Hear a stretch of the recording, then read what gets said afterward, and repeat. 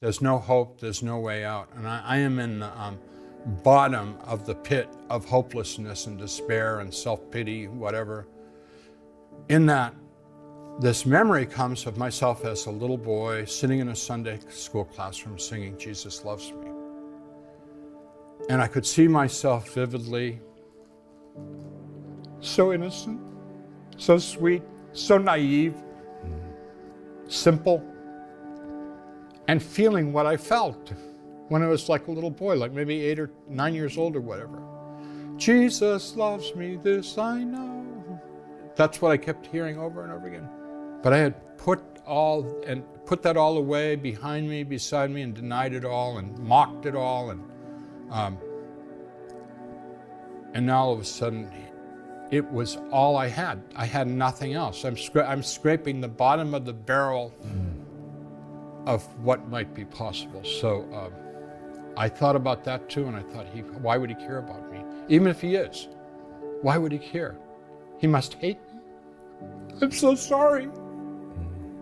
And I thought, enough of this. I'm done. I don't have anything else. Jesus, please save me. And when I said that, I saw light, tiny little speck of light, and it very rapidly got very bright and came over me. And I saw out of the light hands and arms emerge out of this impossibly beautiful white light. I was experiencing a love that is far beyond words.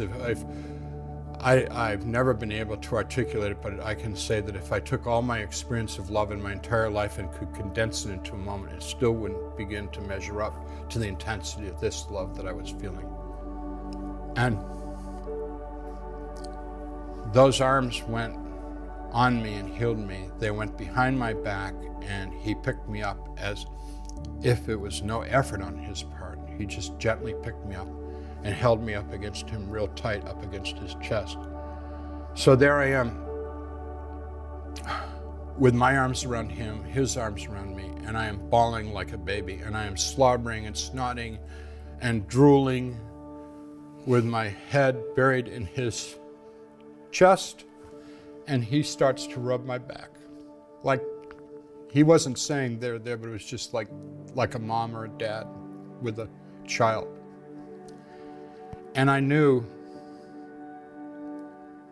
I don't know how I knew, but I knew that he loved me very much, just the way I was.